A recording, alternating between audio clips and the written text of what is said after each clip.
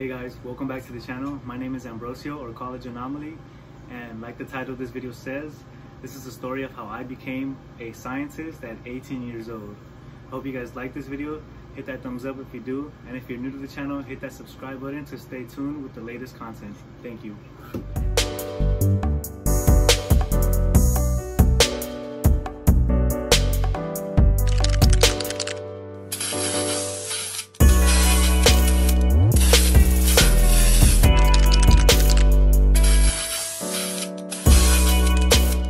So let me start off by saying that this is not fake. This is not some lie or some joke. And as you just seen, that was a little time-lapse video of me conducting some maintenance procedures here at the lab, as well as doing like the day 2 stages of a little experiment called a Western blot.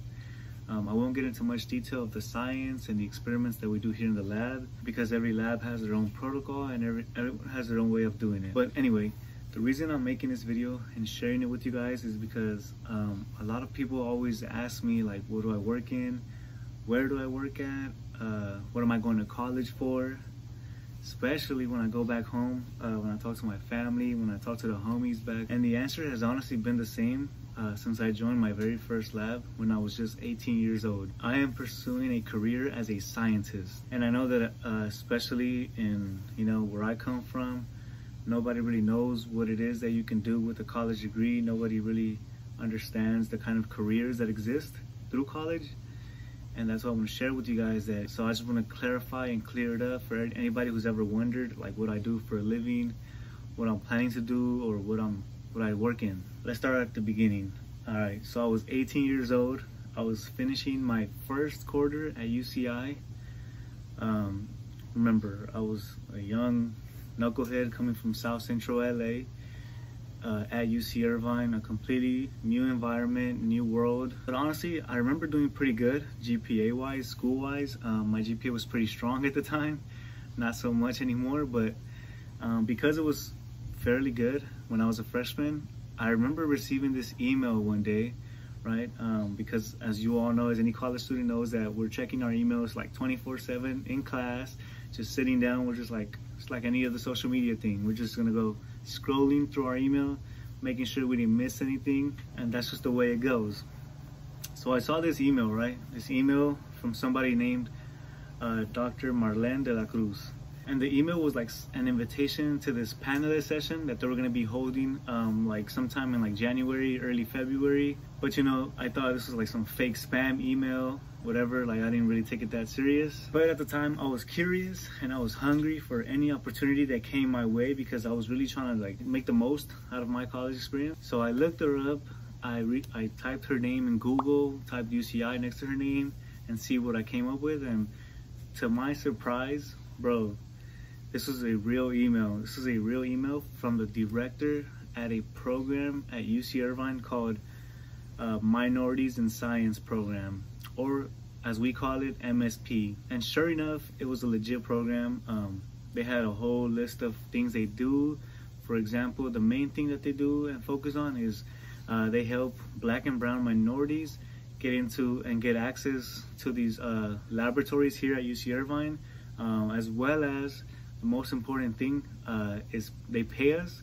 They pay us to work. They pay us to do science. They pay us to do research, which is crazy already as it sounds. Like, I thought this was too good to be true. But yeah, they basically just jumpstart our careers as scientists. We could eventually end up going to PhD, grad school, med school, whatever it is you want to pursue as a career in your future life. And I kind of started freaking out. I'm like, holy, how do I start? Where do I apply? But then the self-doubt started creeping in. Remember, I was still just a freshman, still first quarter of college, feeling out of place, feeling out of my zone, just out of everything. Like, I was just not confident at all. You know what I'm saying? Like, I was just being the anomaly, sticking out like a sore thumb. And so I talked to my mentor, Veronica, and she was just so excited to hear about this. She started telling me about all these statistics of how minorities rarely get opportunities in college, how we rarely get any kind of like recognition, especially Latinos in science, whatever, like how minorities don't even pursue these kind of careers. And yeah, like, she was just trying to uplift me, trying to get me to apply. And that would honestly, you know, at the time I was just like, man, but like I don't have any experience. I've never done this before. Like I don't even know what science is, to be honest. Like I said, I was coming in with that high school knowledge, and you know what I'm saying? Like I was just like a Debbie Downer, dude. Like, but in the end, I did end up RSVPing to that panel session, and it was life-changing, no doubt. So the panel took place in like winter quarter of 2017, whatever. I forgot if it was like late January, early February. You know, I attended, I sat through and listened to about like 5 students who were graduating seniors at the time of the program, MSP. I just listened to them share their advice, talk about all the science they've done, all the research, and they spoke with like such a passion that from the moment that I left the room, I knew that that was what I wanted to be like. I wanted to be just like them. I wanted to sound all smart, all intelligent, all doing important work for the school, for the world. And the best part was that they were getting paid while doing all this. So after that panel session, man, I just went home and like just kept replaying a lot of the advice that they shared, a lot of the different answers that they gave. And honestly, like they were all just like me. Zero experience when they first started, zero confidence, zero knowledge. They're just, you know what I'm saying? Like they all were also just young, inexperienced like me at the time. They were just trying to find their place in society and find their career for the rest of their life as well. So the next day, we got an email right away from the director of the program. Again, she was always on top of it. She really cared and she really wanted students to succeed in her program. So she always did her best to like stay on top of these things and email us constantly. So she emailed us with the application. You know, I believe it was kind of like sent to those who actually RSVP'd to the panel session and attended it. So yeah, like once I got that application, I never submitted an application so fast. Even though it had like some pretty hard essay questions, it almost felt like I was reapplying to college, right? Like, I mean, I was able to use some of my college application answers. I was able to use some of those, but like it was like the process all over again. Like I had to answer a bunch of questions, give some essay responses, and yeah, I did that, and I ended up submitting it like probably a few days after we got the application, right? That might have helped my cause. That might have been why I did end up getting into the program. So a couple weeks later, I ended up getting an email back from the director asking when I was available to come in for an interview. And at that moment, man, I was pumped, bro. I was like nervous, excited, happy, like just damn, man. I couldn't wait. So I was like, you know, I'm ready to come in tomorrow, the day after tomorrow. Like I sent her like multiple days and times that I was available. And so I think I went in like maybe 2 days later. And dude, this was like not a normal interview. Like this was far from it. This was basically a congratulatory meeting. It was basically like so what happened was I came in and I met her, introduced myself, I thanked her for the panelists or for the panel session, and already it was like I was already in the program. She started just asking me questions like what do you want to do, what do you want to pursue, what kind of field are you interested in, and like she finished her whole spiel with, are you ready to go to grad school, PhD school? And right then and there, I knew that I was in the program. So, you know, I answered all her questions. Yes, yes, yes. You know what I'm saying? Like, I was just hungry, man, just ready for opportunity. And she was like, well, congratulations. We believe you're like the perfect fit for the program, and we'd like to have you on board. So, welcome. If you accept, let us know in a couple of days. And yeah. So, you know, right away I told her like, yeah, like get me in the program, like put me in, coach, like, you know what I'm saying? Just, and so I thanked her, I shook her hand, everything. Like I even spoke to her in Spanish. And once I left that room, I never felt so excited for the future. I had to share it with everybody. I told all my homies in the hall, I told my mentor, I told my mom. Like I was just so happy that day. After I accepted it, we got another email telling us that our training was gonna officially start in the spring break. So basically in between winter quarter and spring quarter. And during that spring break, the program placed us in their primary research lab, which is ran and headed by Dr. Luis Mota Bravo. He's also like the director as well of the program, and they're both just amazing people. And basically in this lab is where I was taught every single basic thing that comes with science, that has to do with science. And it was just such a great experience, especially because I wasn't the only one. There were like about 12, 13 other students who had also been accepted to the program, just like me, freshmen, sophomores, and they were brand new to science, had never done it before. We all, like, you know, eventually became friends through that program. You know, shout out my boy Mauricio at UCSF, shout out to homegirl Iris, doing her thing, shout out Freddie. But yeah, like, we worked, we struggled together. It was just like a really fun experience, you know, new, something to do, something that felt like I was making a change. When the spring break was over, our training was over, and when spring quarter started, it was finally time to get put into rotation, get put into shifts, get working schedules. Like I said, this was a paid job, a paid career. So it was kind of like, okay, so let us know what hours and times you're available. We'll work with your class schedule, and you know, you can come into the lab this time from this time, and every day, you know, or every other day, whenever you were available. I believe at the time it was like minimum 12 hours a week.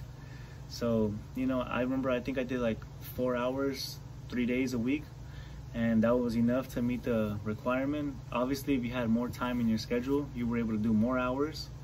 The limit was like 20 hours, and still is 20 hours for part-time workers, because that's what we were considered. And yeah, man, it felt good.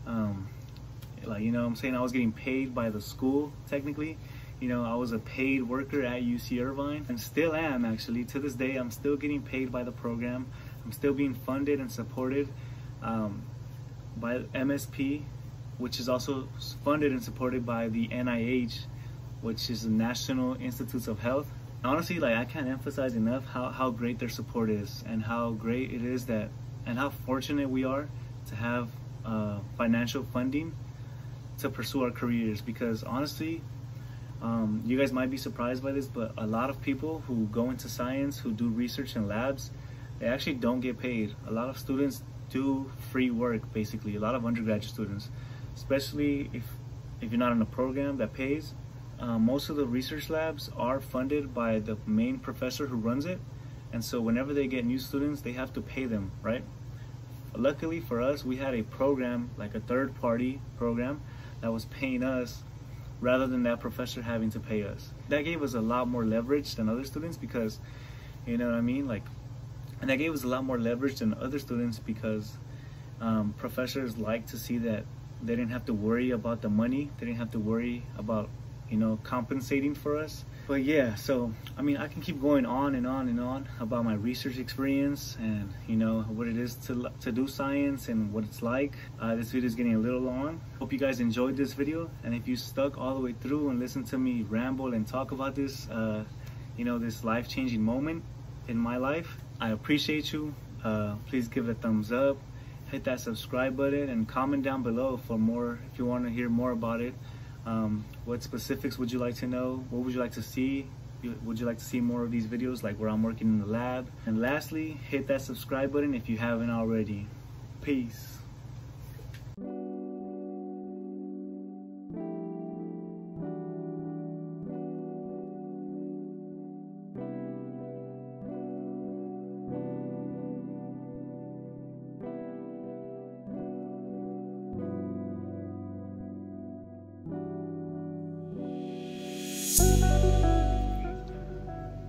Alright, so I'm all geared up.